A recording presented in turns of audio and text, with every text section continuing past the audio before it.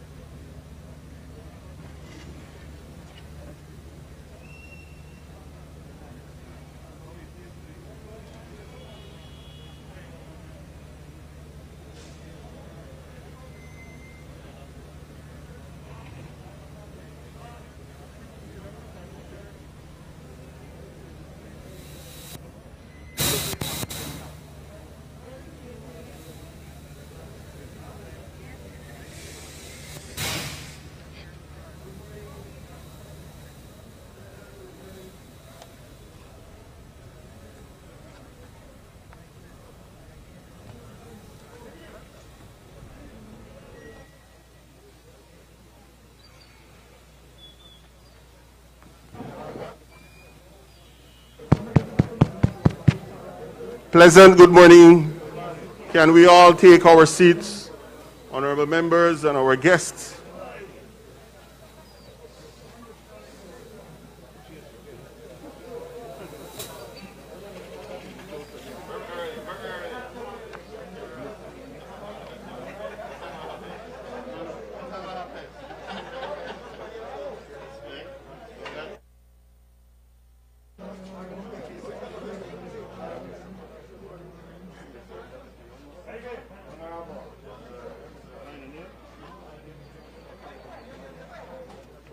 Yes.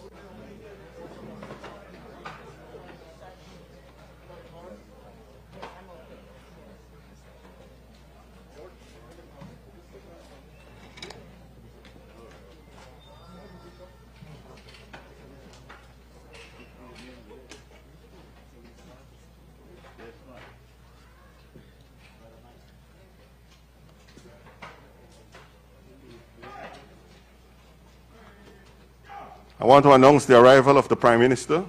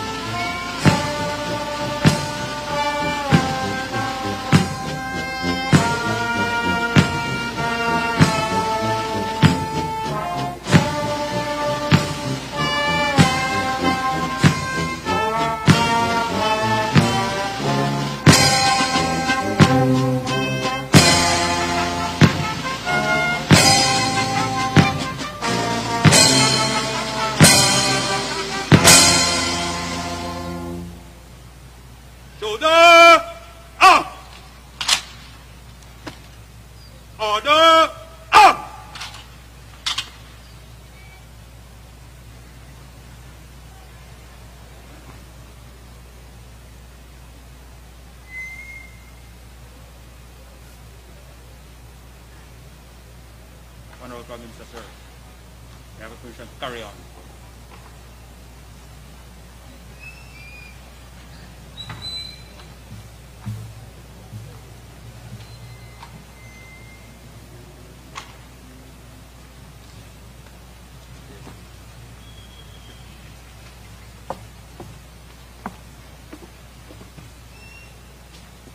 Justin, in, 2 rounds, right, straight.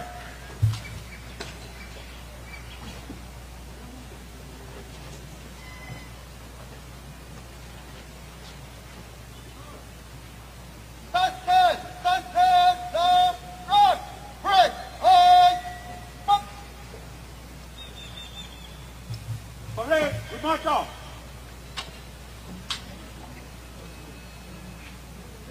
Shoulder, out.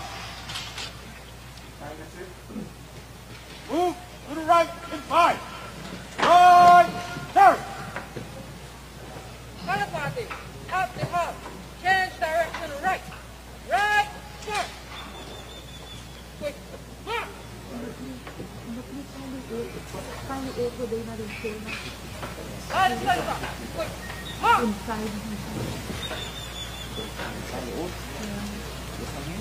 Right, center. Quick, mark.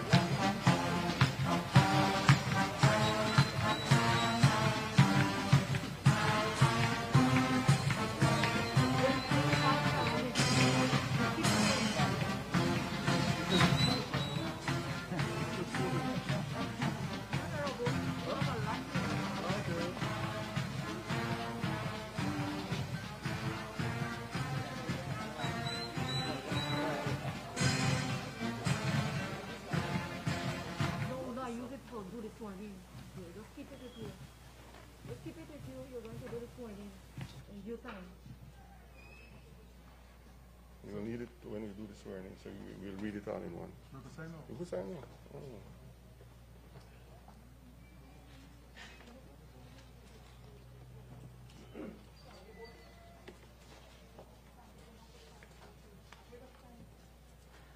Let us all rise for the proclamation from the Governor General.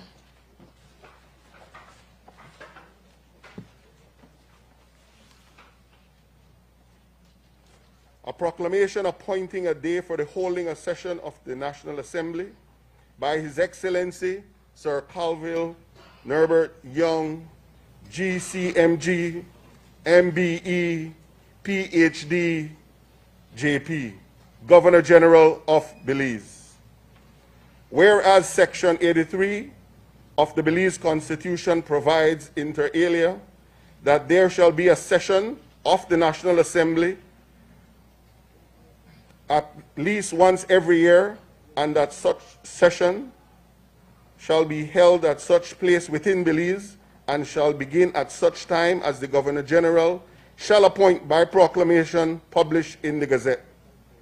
And whereas the said 83 further provides that the first sitting of each House after the National Assembly has at any time been prorogued or dissolved shall begin at the same time.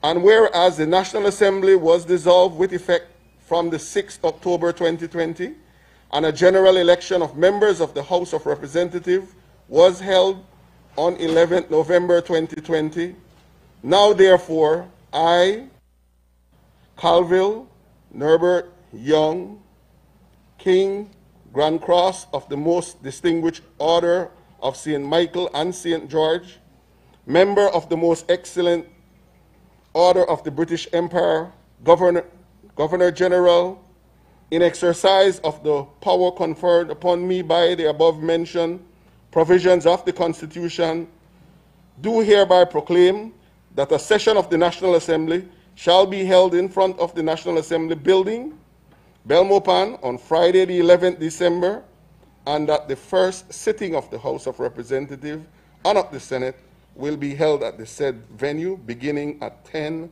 o'clock in the forenoon. Given under my hand the public seal of Belize this 7th day of December 2020.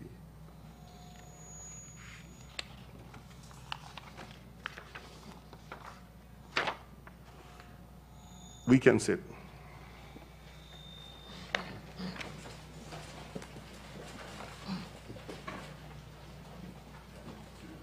Election of a speaker.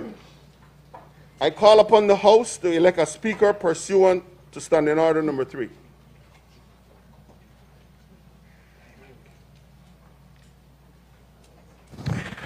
Mr. Clerk, I propose to the House Ms. Valerie Woods as the Speaker of the House of Representatives.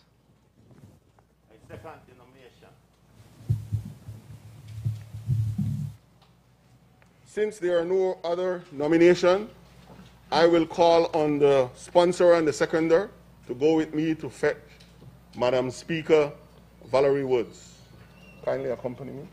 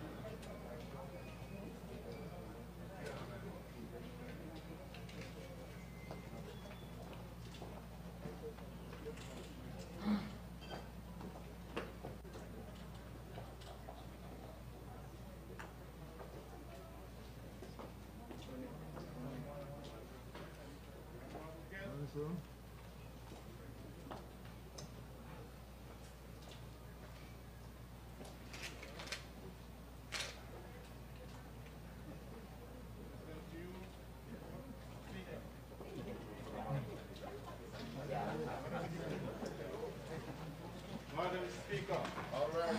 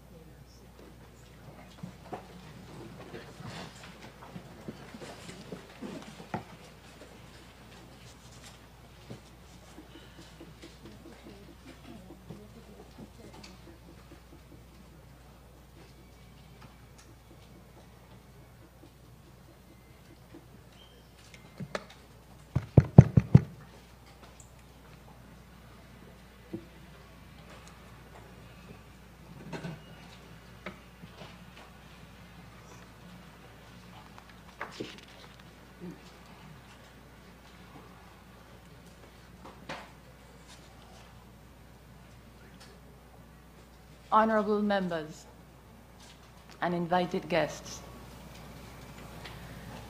it is said that our cherished heritage of parliamentary democracy rests in the guardianship of the Speaker of the House of Representatives. I sit here awed by the responsibility, humbled by the honor, but resolved to discharge my duties fairly in accordance with the Constitution and standing orders of the House. I thank the Prime Minister and his cabinet for reposing sufficient confidence in nominating me and to the leader of the opposition and all honorable members for electing me as your Speaker. I am only the 4th woman of 12 speakers of the House of Representatives for Belize. However, we must keep in mind that even in more mature parliamentary democracies, such as England's, there has only ever been one woman elected among over 150 speakers. While Belize still has much work to do in getting more women elected to Parliament, I recognize that my nomination, and if I may, that of the President of the Senate, Honorable Carolyn Trench Sandiford, signals a recognition of the critical importance of having more women in leadership. Honorable members, as the democratically elected representatives of the people, you are charged with the responsibility of ensuring a government by the people and for the people. The people have entrusted you with the power and responsibility to represent them in the House. Your voices are their voices. Therefore, I must and shall remain ever mindful of this, that honorable must be allowed full scope to represent their constituents. At the same time, I shall, like a fair and fearless referee, be ever vigilant that each and every member discharges his and her duties in accordance with the rules of the House. To you, honorable members, fall the grave and weighty responsibility of making new laws, amending existing ones, checking the work of government through questions to ministers, debating government spending, government policy, and issues of national importance. The ruling party enacts laws for the peace, order, and good governance of Belize. The opposition holds the government to account. To the Speaker falls the responsibility of maintaining order in a fair and balanced manner, being neither too lax nor excessively strict or sensitive, but rather carefully navigating the boundary between, on the one hand, freedom of expression, and on the other hand, indecorous descent into indignity. So I am under no illusion about the challenges of the office, but I'm equally confident that we can all agree when there is disagreement, no matter how heated, how passionate, honorable members will do so with respect for each other and for the truth. There should, I hope, be no need to call on the police orderlies to escort any member outside of this House, or to have any honorable member feel it necessary to don a hard hat in the confines of the House. We want to encourage Belizeans at home and in the diaspora to be engaged in the business of the House, their business, to tune in and not be turned off. We want our young Belizeans to not only visit the House, but to be inspired to become parliamentarians. We recognize that the media plays an indispensable role in the democratic process. To them, we say that this is an open and welcoming House, provided the rules are respected. What the public sees, whether on television or social media, is not the half of it. There is an engine room which is not seen. This enables the National Assembly to operate at full tilt. This would not be possible without the dedicated staff of the National Assembly. This is led by a committed clerk and a deputy clerk. I look forward to meeting knowing and working with the National Assembly staff, and working with you, honourable members, through the staff committee to ensure that their concerns are heard and acted upon. I thank my predecessor, former Speaker Laura Longsworth, for giving generously of her time and sharing her experiences with me. Over the past 2 days, I have received a flood of text and comments. Perhaps flood is not the most appropriate word at this time. A lot of comments. It is clear that many people think the way members have carried on leaves much to be desired. Honourable members, with a new Parliament comes new hope. Let us resolve from both sides of the House to discharge our duties with integrity, honourably, and with respect, and in so doing, fulfill the hope and aspirations of the Belizean people. Finally, as we've heard the sad news today, we should never tire of hearing it, these words, that we are in the grips of a pandemic. We wear our masks, we practice physical distancing, and we sanitize our hands. And we are responsible for our actions as we move around. I thank you.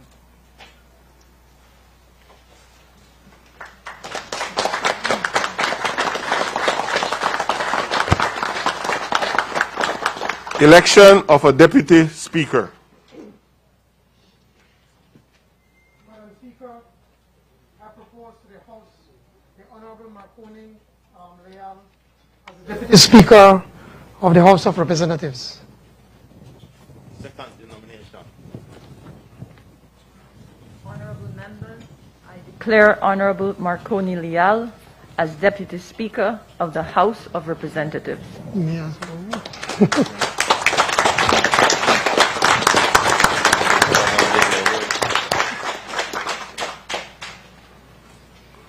The oath of allegiance. What I will do is to do the one for the Madam Speaker, followed by the Deputy Speaker, and then with the rest of the members, we'll all do the oath together. Okay? Proceed, Madam Speaker.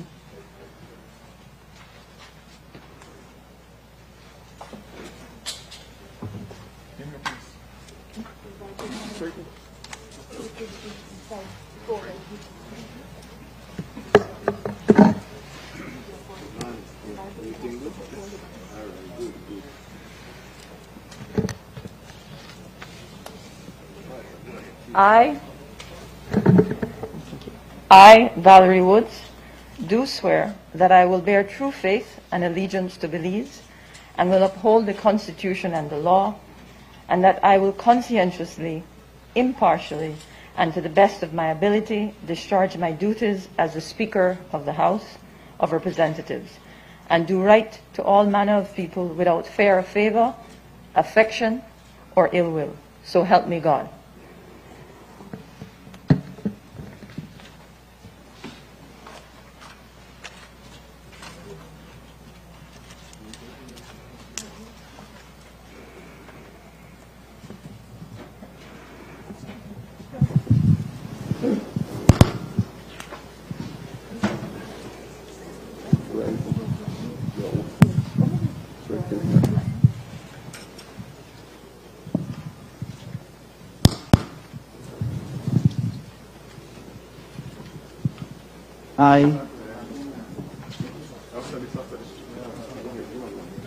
I, Marconi Leal, do swear that I will bear true faith and allegiance to Belize, and I will uphold the Constitution and the law, and that I will conscientiously, impartially, and to the best of my ability discharge my duties as a member of the House of Representatives, and do right to all manner of people, without fear and favor, affection or ill will.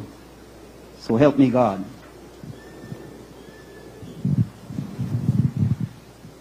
All of us can now stand. Honorable members can now stand as you take your oath.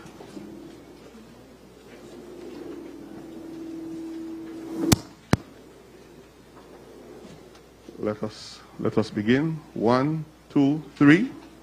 I, Abner Perez, do swear that I will bear true faith and allegiance to Belize, and will uphold the Constitution and the law, and that I will conscientiously, impartially, and to the best of my ability, discharge my duties as a member of the House of Representatives, and do right to all manner of people, without fear or favor, affection or ill will. So help me God. Can you kindly leave them right in the folders signed? We will pick them up later on. Thank you very much. I now call on the bishop to lead us in prayer.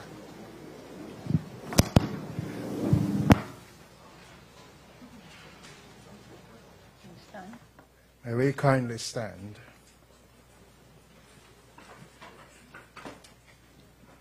Let us pray. Almighty God, who has given us this good land for our heritage, keep our country under your merciful care, that being guided by your providence, we may dwell secure in your peace. We humbly beseech you that we may always prove ourselves a people mindful of your favor and glad to do your will. Endue with the spirit of wisdom our Governor General, Sir Colville Young, our Prime Minister, the Honorable John Briceño, the Leader of the Opposition, the Honorable Patrick Farber, and to all elected and appointed officials and those in authority, wisdom and strength to act in accordance with your will. Fill them with the love of truth and righteousness, and make them ever mindful of their calling to serve your people without fear or favor. Defend our liberties and fashion us into one united people as together we celebrate our cultural and religious diversity. Save us from violence, discord, and confusion, from pride and arrogance, and from every evil way. May justice and peace prevail in our land, and grant that, through our obedience to your law, we may show forth your praise among the nations of the earth. Bless our people with honorable industry, song learning, and pure manners. In the time of prosperity, fill our hearts with thankfulness, and in the day of trouble, even now in the midst of the devastating effects of this COVID-19 pandemic, and as we pause to remember our brother David Vega, let us never suffer. Let our trust never suffer, and our faith in you to stand firm. We make these our petitions in the name of Jesus Christ our Lord. Amen. Almighty and eternal God, who through Jesus Christ has revealed your glory to all nations, please protect and preserve Belize, our beloved country. God of might, wisdom, and justice, please assist our Belizean government and people with your Holy Spirit of counsel and fortitude. Let the light of your divine wisdom direct their plans and endeavors, so that with your help we may attain our just objectives. With your guidance, may all our endeavors tend to peace, social justice, liberty, national happiness, the increase of industry, sobriety, and useful knowledge. We pray, O God of mercy, for all of us, that we may be blessed in the knowledge and sanctified in the observance of your most holy law, that we may be preserved in union and in that peace which the world itself cannot give. And after enjoying the blessings of this life, please admit us, dear Lord, to that eternal reward that you have prepared for those who love you. Amen.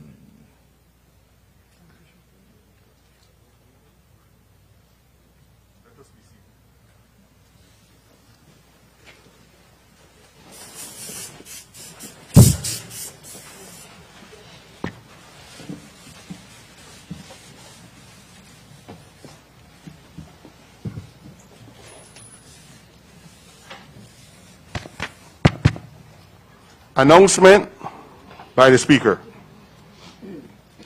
Honorable members, as you are all aware, His Excellency, the Governor General, has been invited to attend this first sitting of the House today in order to deliver the government speech.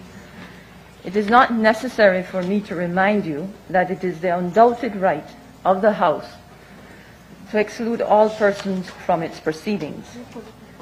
And I must be guided by the will of the House, whose servant I am now. Is it the will of the House that His Excellency should be admitted when he seeks entry to the House? All those in favor, kindly say aye. Aye. Those against, kindly say no. I think the ayes have it.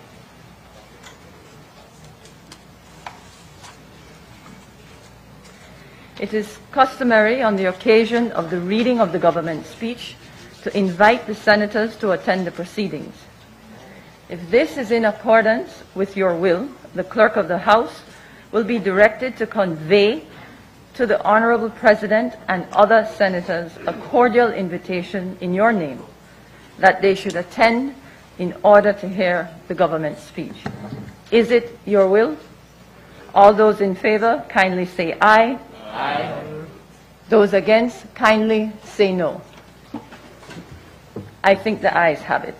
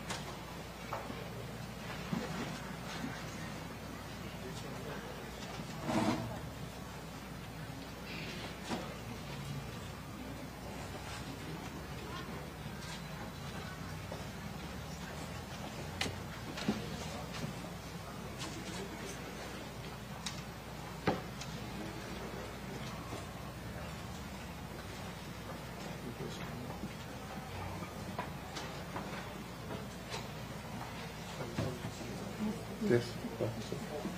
Yeah, that's the sound.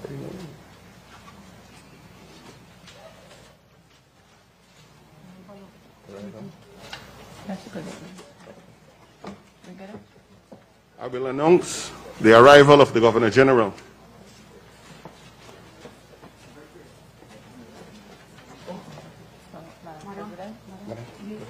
Madam President.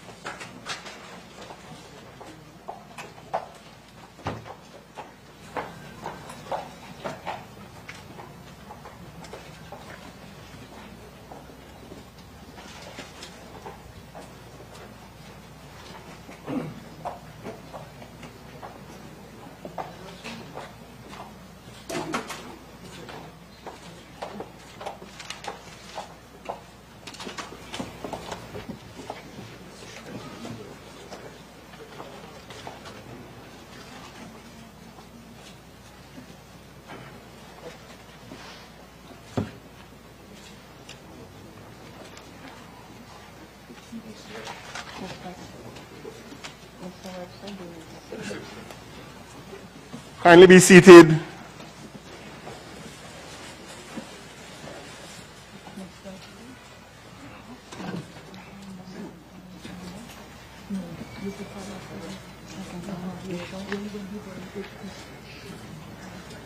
Madam Speaker of the House of Representatives, Madam President of the Senate, honorable members of the House of Representatives and the Senate, Madam Chief Justice and other justices of the Supreme Court and Court of Appeal, Excellencies of the Diplomatic Corps, Your Worship, the Most Reverend Larry Nicasio, Bishop of the Roman Catholic Diocese of Belize, distinguished guests, ladies and gentlemen.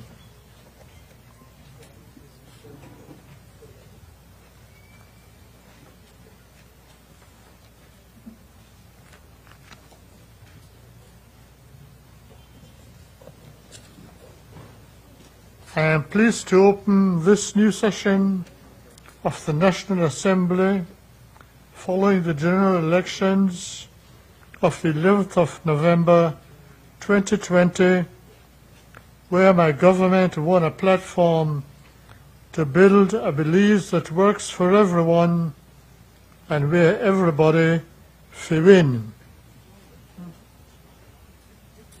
The ambitious Plan Belize is bold and seeks to put people back to work by creating good jobs, roll out NHL for all, make education relevant and free from preschool to junior college, and make home ownership a reality for thousands of Belizeans.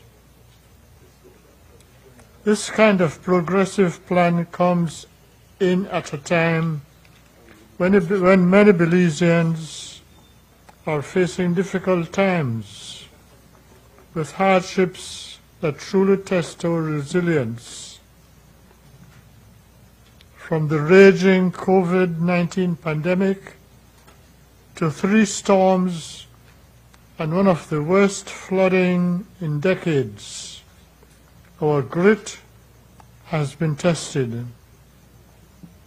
No more so than with the dreaded novel coronavirus, which has already taken too many lives, disrupted and displaced too many families, and wreaked havoc on an economy that was already undergoing recession. No Belizean wanted any of this, but all Belizeans know that to overcome the challenges of this time will require all of us working together to turn things round in our nation. It starts with changing behavior and adapting to the safety measures being put in place to help us better manage this pandemic. As good citizens, our immediate task is to wear our face masks in public, wash our hands regularly, and show our love for each other by keeping to the physical distancing rules put out by the Ministry of Health.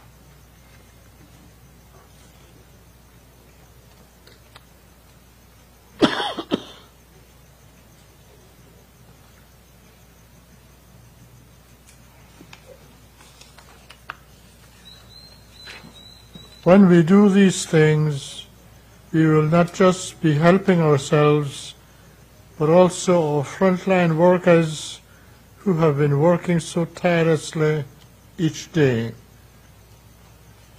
We owe all of them our gratitude from the doctors, nurses, ambulance drivers, to the security services personnel, sanitation workers, and all those who go out every day to serve on the front lines. We must work together to try and manage the spread of the virus while we wait for a vaccine that will be safe and effective. But until then, we have to be vigilant and do our part so that we can save lives. Already, we have suffered too much grief and sadness, and we mourn with all those families who have lost loved ones to this dreaded virus.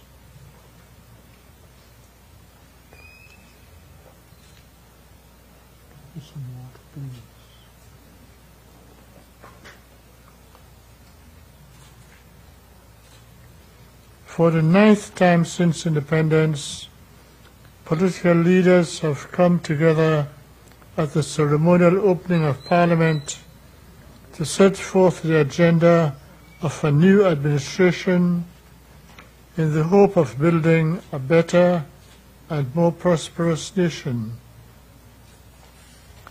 The agenda of this new administration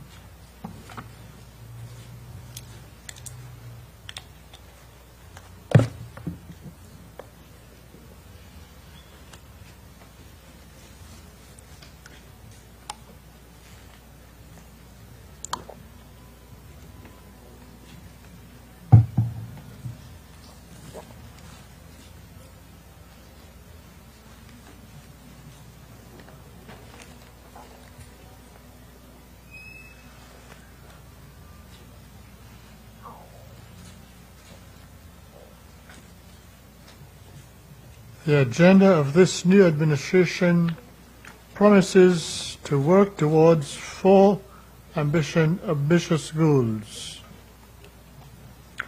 reducing poverty by half in 10 years, cutting the trade deficit by half in 10 years, working towards full employment for women and young people, strengthening families, and in so doing reducing poverty and ensuring better citizen security.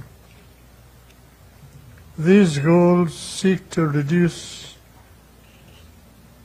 poverty. These goals seek to provide Belizeans with a better citizen security.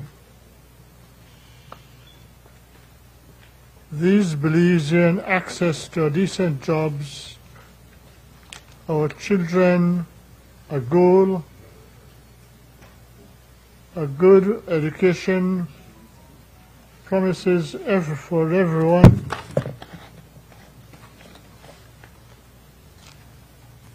Excuse me, I should really keep this on, but with the permission of the Prime Minister and Cabinet, I will excuse myself from my mask.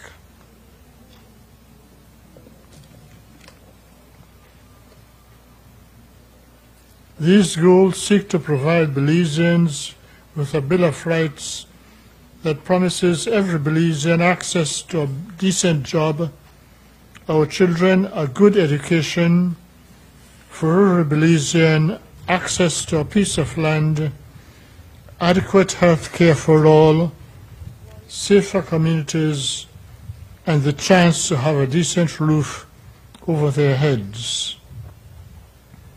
For my government, the work ahead is to educate for the future, strengthen and diversify the economy in the wake of the global COVID-19 pandemic, work towards eliminating poverty and crime in our communities, and strengthen the trust we put in our public institutions. We will bolster development in the countryside by including our rural communities in the national picture and enhance our nationalism through the promotion of our cultural and ethnic diversity and protect and preserve our beautiful natural resources. The COVID-19 pandemic. The social, economic, and political impact of COVID-19 has and continues to be devastating economically and socially. Already, this pandemic has taken more than 175 lives, caused more than 65,000 Belizeans to file for unemployment benefits, shut down many small businesses, brought the tourism industry to its knees, and is keeping our children out of school. Sadly, there is no real plan to address the devastating consequences, and instead, the previous administration was borrowing $1 million a day, notwithstanding the already dire financial conditions. This PUP administration will not allow this to continue. We know that our first responsibility is to do all possible to protect Belizeans from COVID-19, more so those most vulnerable. That is why our plan is to defeat COVID-19, and already we are improving surveillance and testing capacities, surge capacity for hospital services, and institute national public health measures for containment. My government will continue to be there for everyone, and we want Belizeans to take care of each other. My government has already invested over $15 million to turn things around and to help us win this war against the coronavirus and get us to the day when a vaccine will be readily available and affordable. Economic recovery. Of course, side by side with the health crisis caused by COVID-19 is the economic crisis. Today, too many Belizeans who want to work can't find a job and can't meet the day-to-day expenses of taking care of their families. This is hardest on the close to 50% of our population who are considered poor and cannot meet their basic needs. As more Belizeans fall below the poverty line, the situation worsens. For my government, the path forward requires nothing less than a complete transformation of our nation, starting with redefining the role of government and how we use the people's resources. This will require not just a more transparent and accountable government, but one that is people-centered and people-driven. We must dedicate our efforts to reducing poverty, bring about economic transformation, and ensure greater citizen security. Our first priority will be to rebuild the Belizean economy. Our Plan Belize is focused on stimulating the economy to create more than 50,000 jobs by providing incentives for employers to rehire former employees. We will fast-track a stimulus project. We will fast-track a stimulus package, pass legislation to protect businesses from failing, and work with the business community and unions to reform our outdated Labour Act.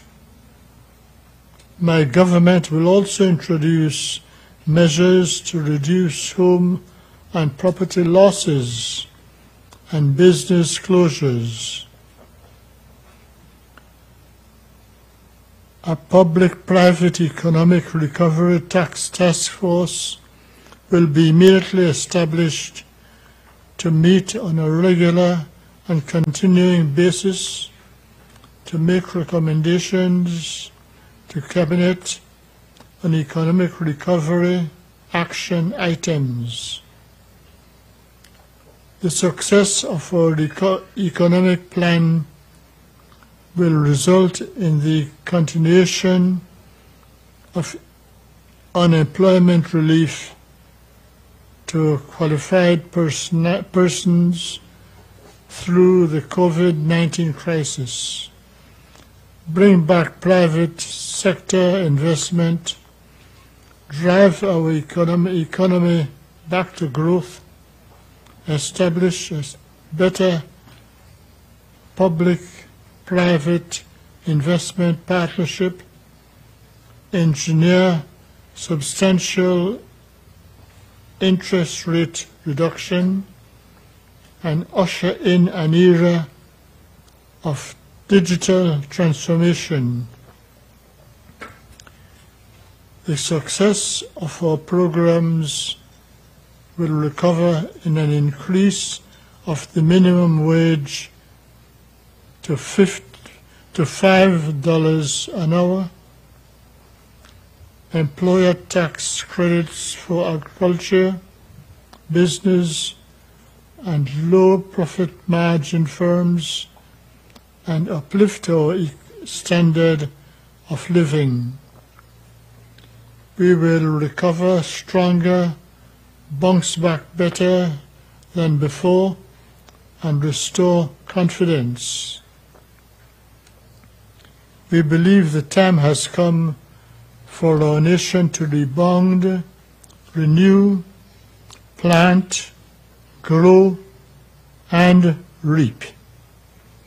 To this end, we will develop a national food safety plan that will see a strengthened Belize School of Agriculture so that we can develop hundreds of new farmers using new technology to advance our agricultural industry.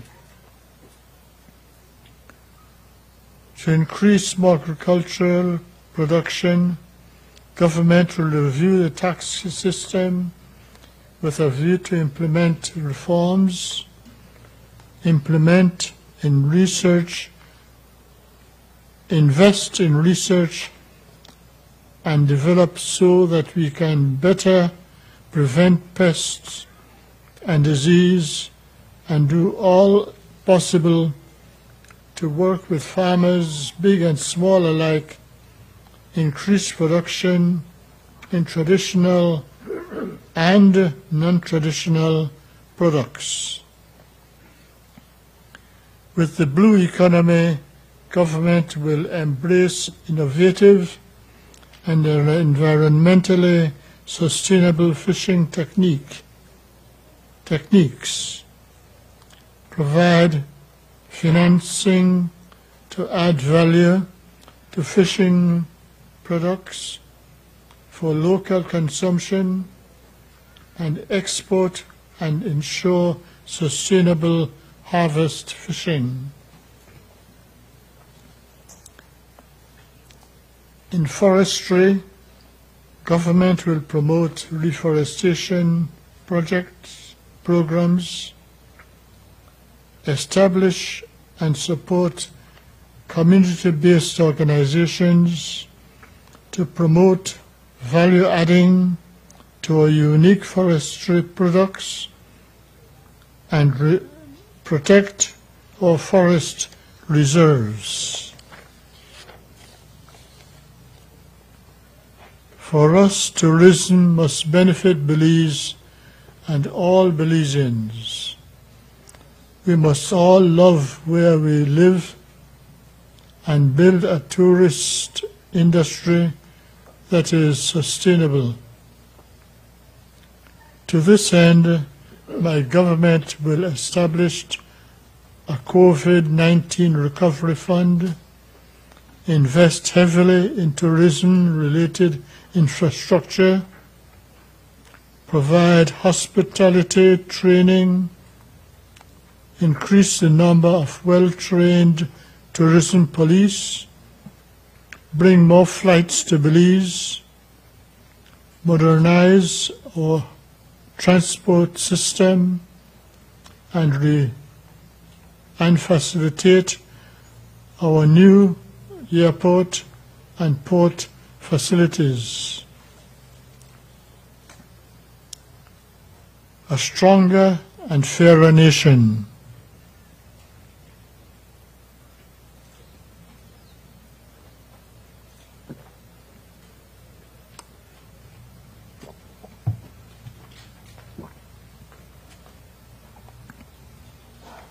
Plan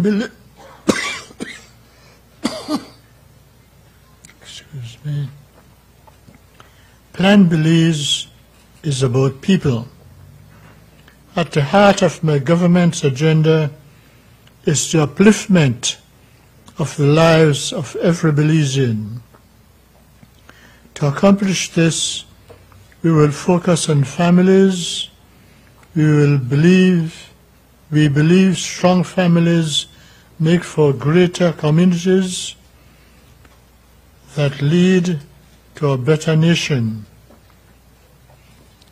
To strengthen families and help them become more productive, my government will expand skills training, depoliticize social programs like the food assistance and cash transfer programs, develop access to healthy activities, provide mentoring and counseling programs, youth leadership, and better participation in advocacy and self-reliance, and we will roll out NHI for every Belizean man, woman, and child.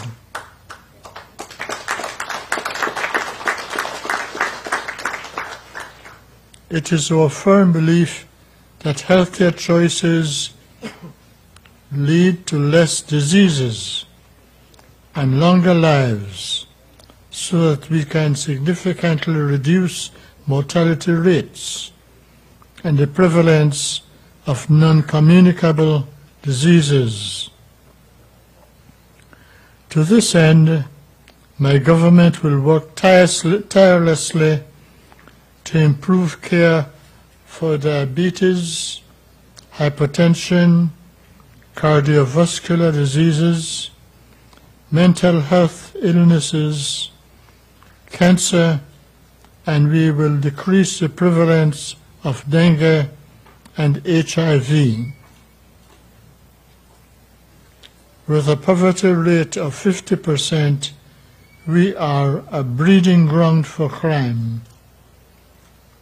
Arresting crime and guaranteeing national security must occur so that our people can once again feel safe in their home and safe in the streets. To this end, my government will increase the Belize Police Department, provide adequate training for police officers, promote police reform, modernize the department, and strengthen the law.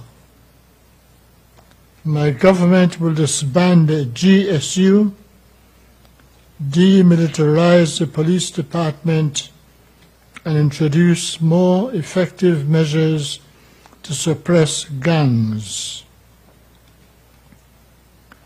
At the same time, government must nurture the national principles and dignity to public life by delivering justice fairly and swiftly, by an independent judiciary working with all the necessary tools and equipment to deliver justice. We will empower our Belizean women so that they can enjoy greater access to affordable and quality health care services, create economic opportunities by increasing women's access to affordable land and housing, and we will end the kinds of discrimination that sees women earning less for doing the same job as men.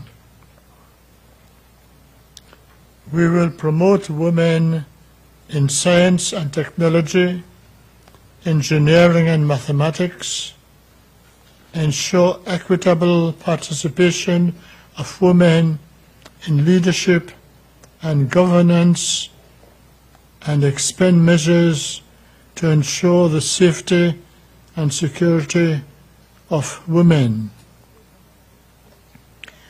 My government will fulfill our promise to provide free education from preschool to junior college, ensure universal preschool education, establish a teacher learning institute so that we can achieve 100% trained teachers, roll out our standard 4 to 4th form digital device, and ensure that our children in rural communities have access to the same quality of education service as our children in urban communities. Our plan for education is holistic, and our team will reimagine education, accelerate positive change in education and learning. It's about time we focus our energies on youth mobilization, cultural liberation, and make sports better.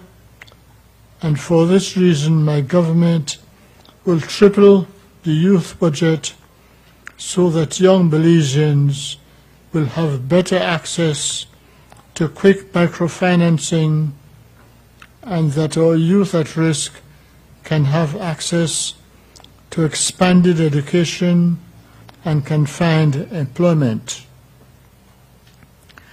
Likewise, we will expand the sports curriculum, introduce more physical education, support semi-pro sports, and restore pride in our national teams. Our Belizean right is our birthright, and as such, every citizen should own a piece of land. For this reason, my government will prioritize for first-time land ownership for women and young families. Our rural farmers will have access to fertile farmlands, and we will guarantee land tenure so that our families will build a decent home. To do this, our government will establish a national housing corporation to drive major housing development across the country by building 10,000 low-income homes over the next 5 years.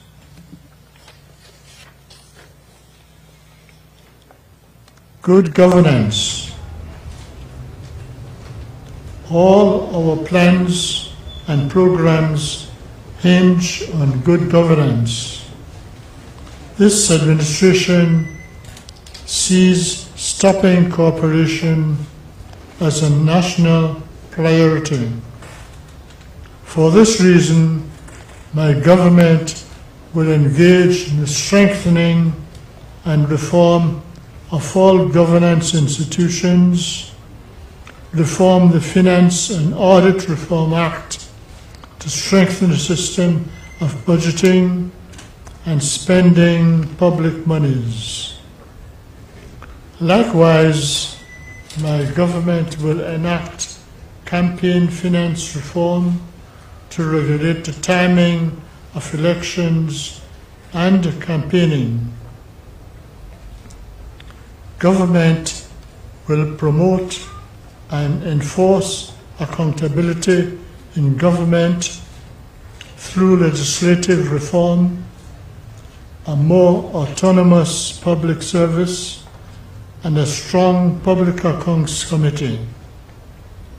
No one is above the law, and to this end, government will empower the Integrity Commission and insist that political leaders file returns going back to 2012.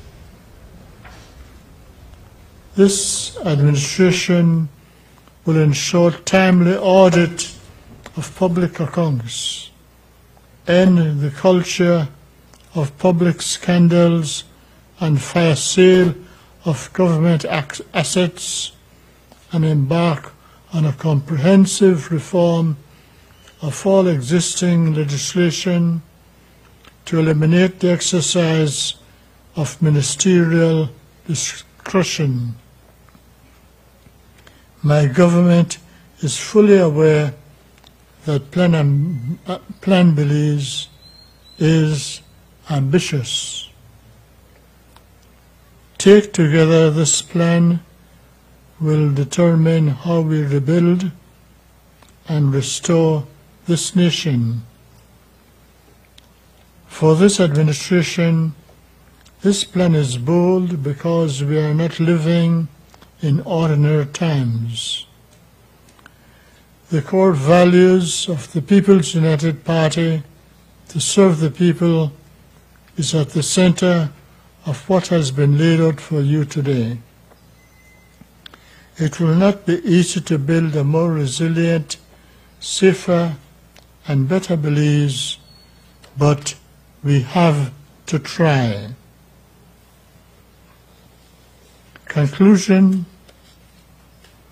Members of the National Assembly and the Senate, the Belizean people are depending on you to get this nation back on track, to develop a strong COVID-19 response, to pass laws for the good governance of the nation, to spend the people's money fairly and equitably, and to work together to build a Belize that works for everyone, where everybody will win.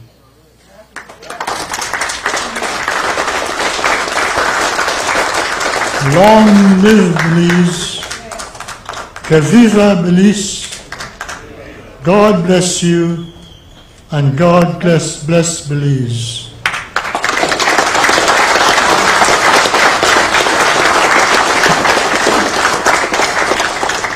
I thank you.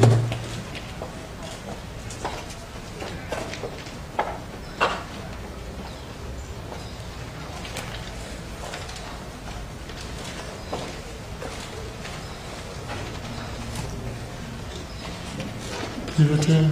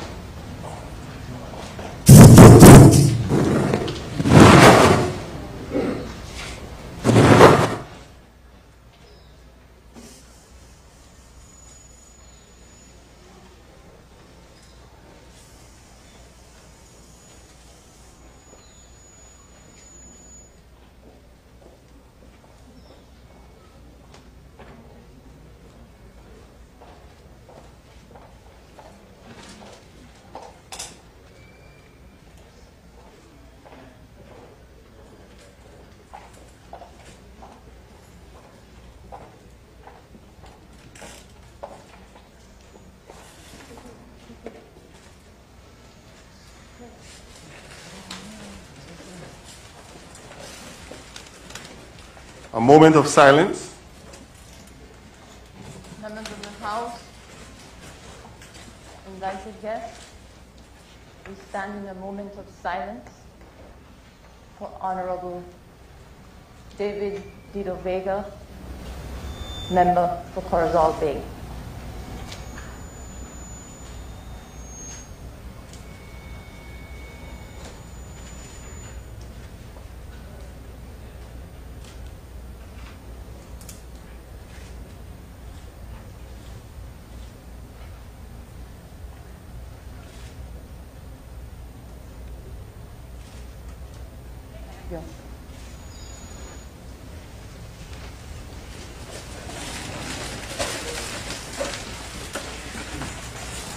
Statement by Minister. I acknowledge the Honorable Prime Minister, Minister of Finance, Economic Development and Investment.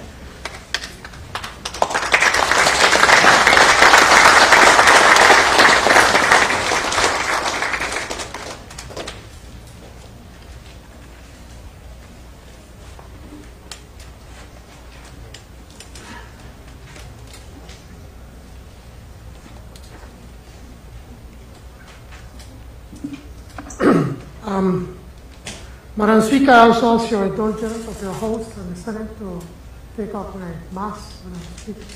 Thank you very much.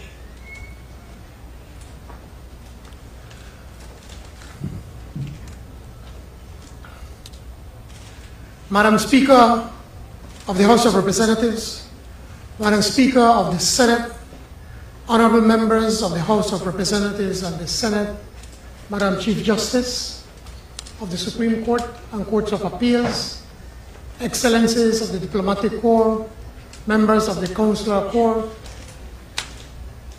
Your Worship, the Most Reverend Philip Wright, Bishop of the Anglican Diocese of Belize, distinguished ladies and gentlemen, my fellow Belizeans.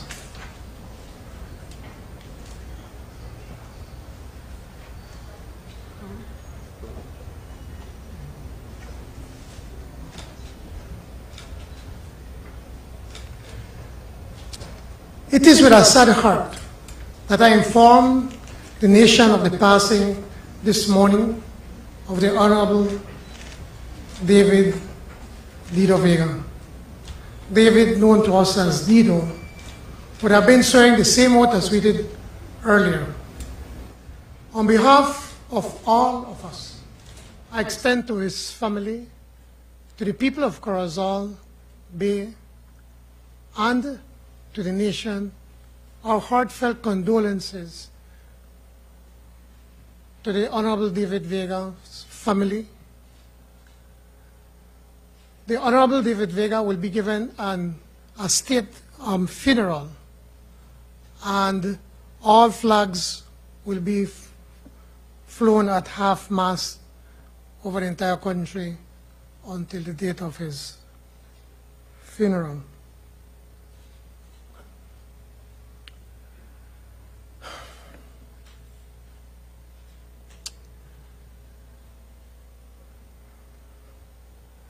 We gathered this morning in Bamapan on Independence Hill to participate in a ceremony steeped in tradition.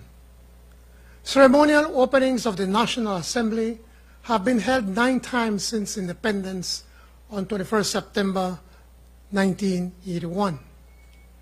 These proceedings, with the attendant pomp and ceremony, are an important symbol of Belizean governance, a democratic Central American nation in the heart of the Caribbean Basin. The Belize Constitution proclaims as a foundational principle that we believe that the will of the people shall form the basis of government in a democratic society in which the government is freely elected by universal adult suffrage, and in which all persons may, to the extent of their capacity, play some part in institutions of national life, and thus develop and maintain due respect for lawfully constituted authority. We do not only believe this, not only is this an article of faith for Belizeans, we live it. On the 11th November 2020, quietly, at physical distance, with minds made up, Belizeans joined lines across this beautiful jewel of ours.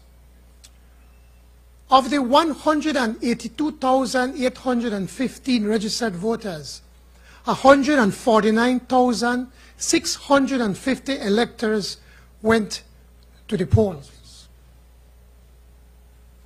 A remarkable 81.86% of those entitled to elect representatives risked contracting the dreaded COVID-19 virus and solemnly exercised their right. They voted. That secret act, marking a mark on a ballot, is the ultimate act of people's power.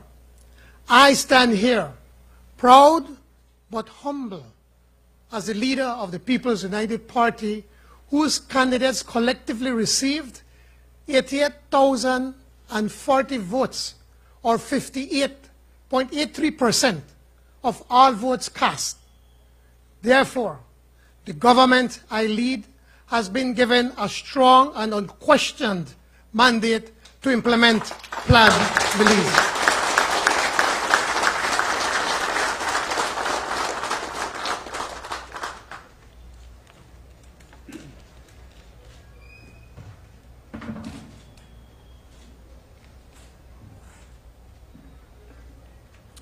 Today, before the nation, the elected representatives took their oath. Each of us swore true faith and allegiance to Belize. We swore to uphold the Constitution and the law and to do right to all manner of people without fear or favor, affection or ill will. We accept this obligation to be honest, to be fair, to do right, and above all, to serve the people according to law. Belizeans demand a new commitment to decent and honest public service, and Belize deserves no less. We, as duly elected servants of the people, must rise to this challenge. I pledge in the name of all elected representatives of the People's United Party and senators, to remain faithful to our oaths. As former President Barack Obama said, if the people cannot trust their government to do the job for which it exists, to protect them and to promote their common welfare, all else is lost. Our nation, not yet 40 years old, has never confronted a year as disastrous as 2020. Without exaggeration, 2020 has been a living hell. Sadly, 183 of us have lost their lives to COVID-19. 8,805 persons have tested positive. These include frontline workers, security forces, healthcare workers, and others who risk their lives in service to our people. To their loved ones, we offer our deepest condolences and gratitude for their exemplary service. We are urging Belizeans and companies to adopt a frontline worker. Companies can adopt a frontline worker instead of having a Christmas party. This will be coordinated by the Ministry of Health. By any measure, we are facing a healthcare crisis, a national emergency. Our healthcare system is overwhelmed, and the virus continues to spread apace. In response to the unprecedented emergency, drastic measures were implemented, including a national lockdown and other measures to contain the spread. Let's face the facts. The stubborn truth is that so far, the measures have failed. The promise of a vaccine alone is not the answer to our present problems. Your government has acted decisively. Testing has been dramatically scaled up. We have introduced rapid testing at all community and regional hospitals and at polyclinics. We will be rolling out additional fixed testing sites and mobile testing services across the country. To wage war against this virus, we need to identify those who are positive so that they know their status and are able to isolate. My government recognizes that when we isolate people, we cannot abandon them. Therefore, we will be providing a minimum of 14 days food supplies and a stipend to assist families in need. An MOU has been signed with Baja to assist with PCR testing. Equipment and consumables have been sourced, which will allow us to reduce the waiting time for PCR results. We are investing in additional human resources, doctors, nurses, public health inspectors, lab technicians. Government is also looking at the overtime earned by our frontline workers that was denied by the previous administration. But it is time for a reality check. Approximately 39,000 Belizeans lost their jobs due to COVID-19. This is on top of the almost 20,000 persons that were already unemployed prior to the onset of the pandemic. As of September 2020, over 64,000 Belizeans, or almost 30% of the entire labor force, remained unemployed, with an additional 82,000 individuals underemployed.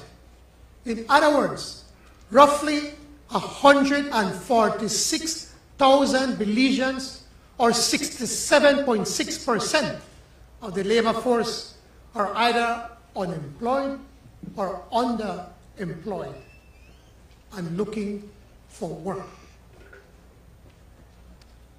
Almost 44% of the employed workforce works less than 40 hours per week. These numbers are shocking and entirely unacceptable. The abnormally high level of unemployment is attributable to the prolonged economic crisis we're experiencing. Prior to the COVID-19 pandemic, Belize was already in the throes of a year-long recession. In the first quarter of 2020, prior to COVID, the Belizean economy contracted 4.5%. It contracted by 23.3% in the second, and a further 13.2% in the third quarter. Over the first 9 months of this year, Belize's GDP declined by $316.2 million, or 14.4%, compared to 2019. While the economy has been mired in this depressive state, the government's hands have been tied by the massive public sector debt load.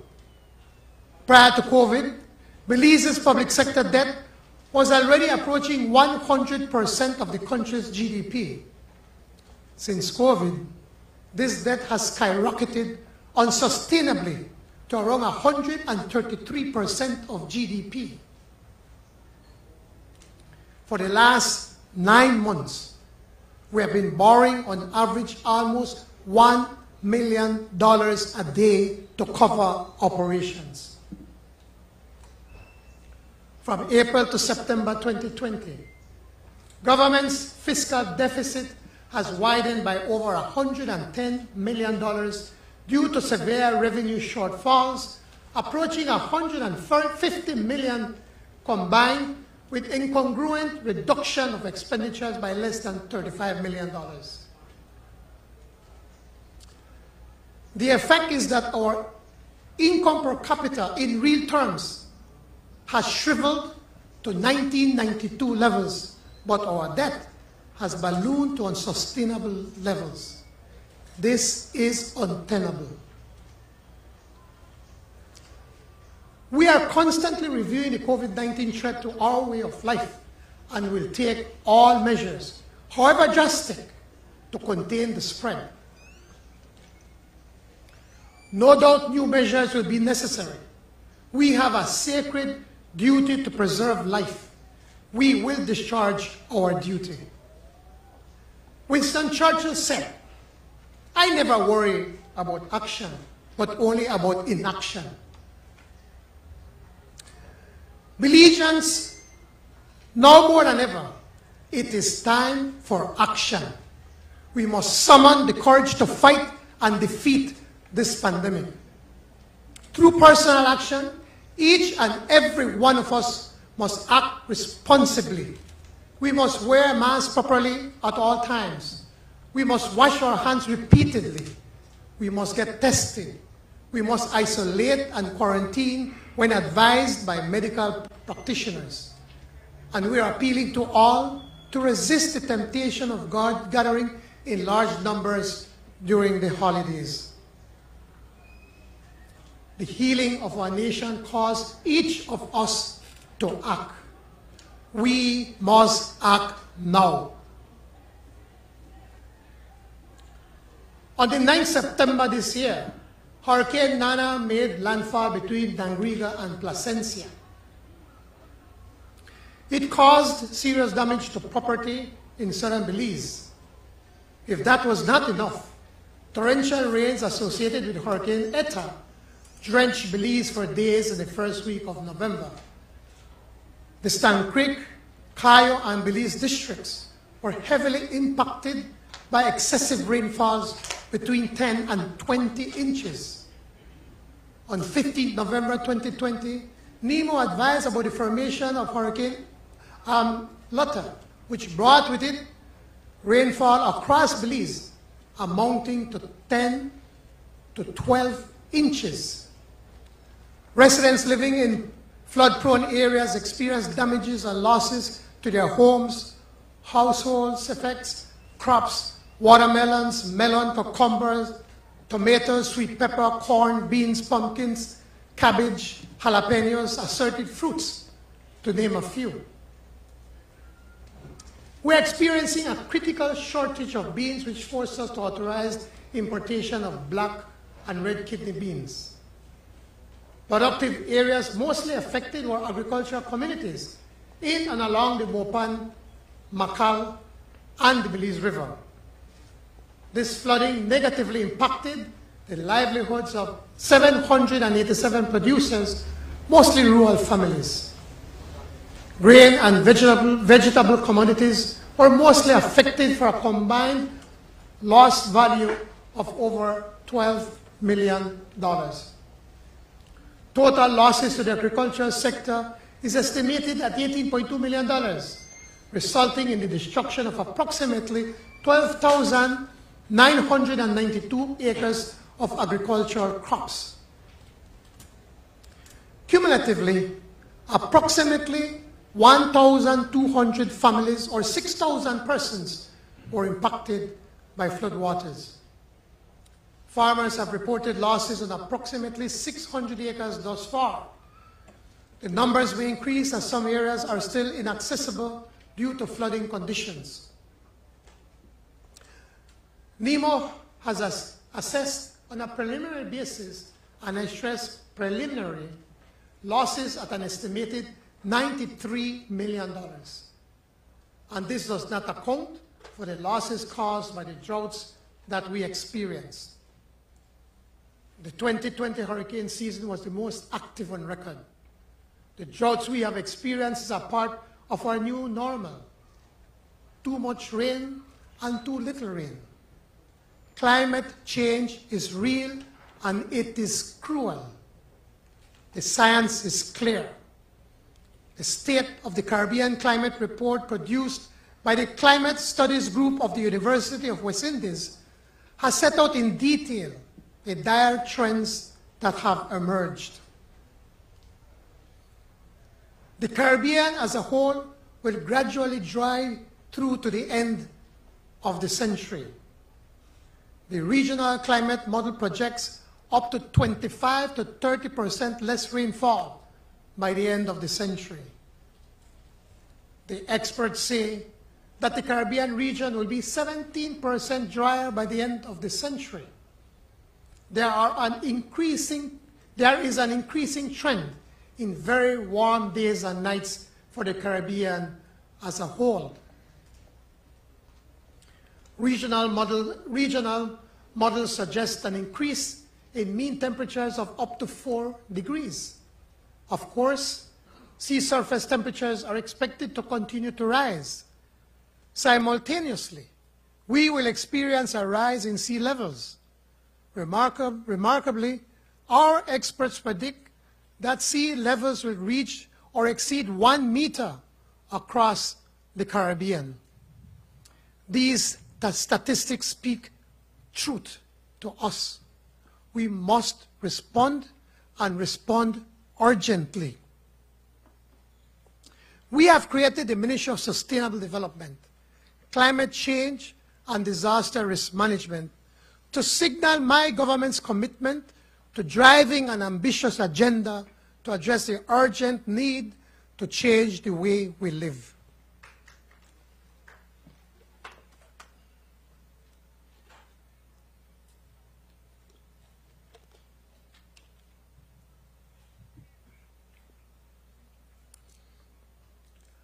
To make my point clear, I can do no better than to quote His Excellency Antonio Guterres, the Secretary General of the United Nations. He said,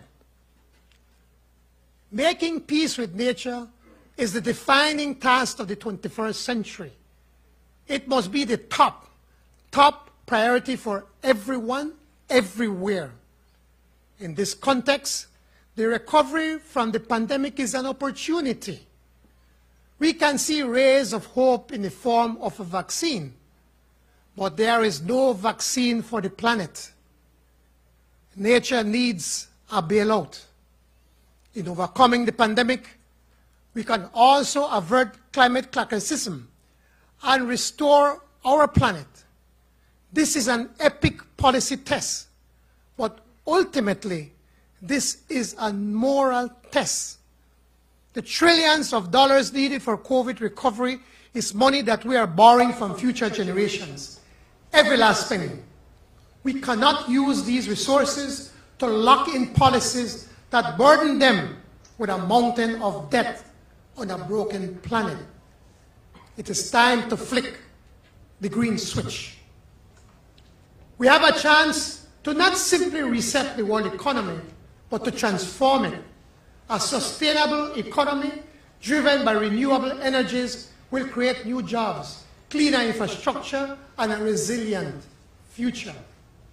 An inclusive world will help ensure that people can enjoy better health and the full respect of their human rights and live with dignity on a healthy planet. COVID recovery and our planet's repair must be the two sides of the same coin. End of quote. The Secretary General spoke for us. He spoke with humanity. We agree. My fellow Belizeans, with a heavy heart, I have been frank with you. Make no mistake, I have not exaggerated the precarious position we are in. These threats are existential. We face extraordinary and unprecedented challenges. A truly national effort is required for us to emerge from this dark place. We will, we can, we must. To show our commitment to a national effort, my cabinet will take a 10% salary cut effective 1st January.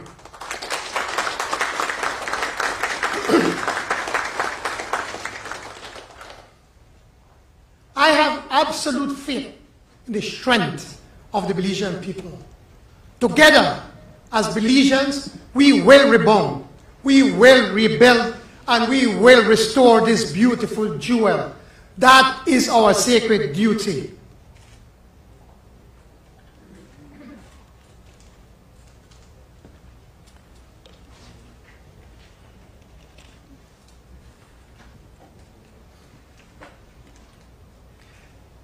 Después de una victoria contundente en las elecciones recientes, nos toca hoy forjar una nación resiliente ante todo lo que vive nuestro pueblo.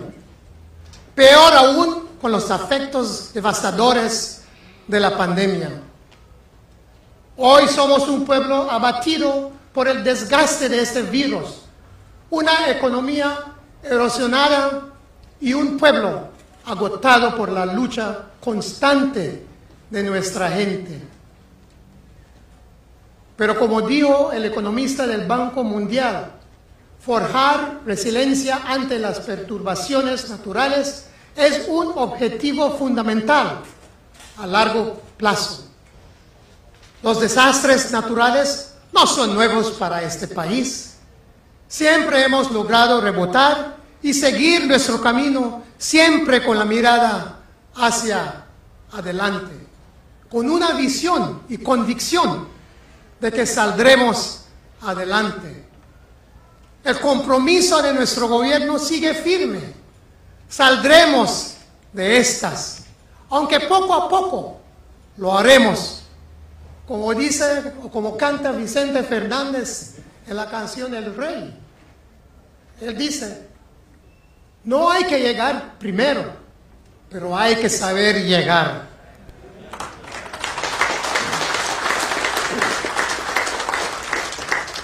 Además, no hay que postergar hoy la tarea que se nos prepara para la mañana. As we get ready to mark the birth of our Lord Jesus Christ, I ask us to have uppermost in our minds those among us who are most in need. Let us open our hearts and let those of us who have share with those who have not. I still believe our best days are ahead of us. I believe in our collective determination to be our best selves. And yes, I'm convinced that together and with the guidance of our Creator, we will build a Belize that works for everyone. Long live Belize. Que viva Belize. Muchísimas gracias. Thank you very much.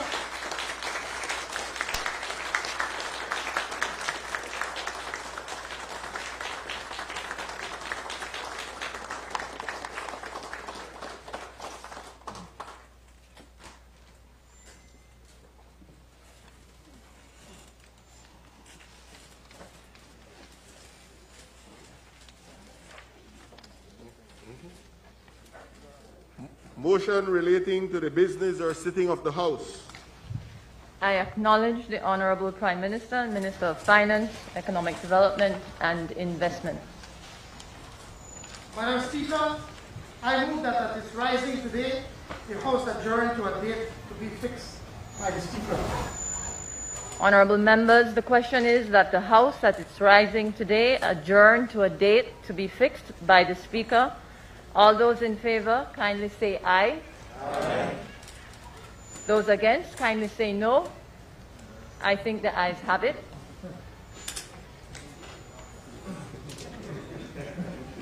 I acknowledge the Honorable Prime Minister and Minister of Finance, Economic Development and Investment.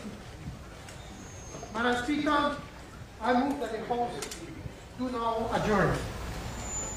Honorable members, before I put the question for the adjournment, I would like to ask all our invited guests to kindly remain seated so we can allow for our honorable members to exit this venue for their next official engagement. Thereafter, I kindly ask of you all to leave your seats in an orderly fashion and adhere to the physical distancing protocols. Honorable members, the question is that the House do now adjourn. All those in favor, kindly say aye. Aye. Those against, kindly say no. I think the ayes have it. The House now stands adjourned.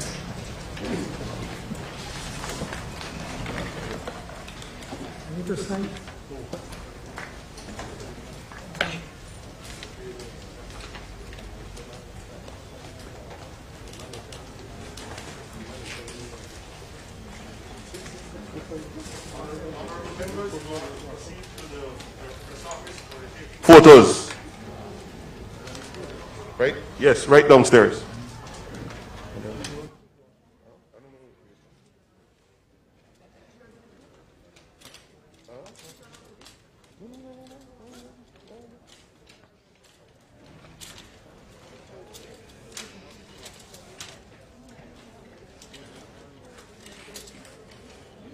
Can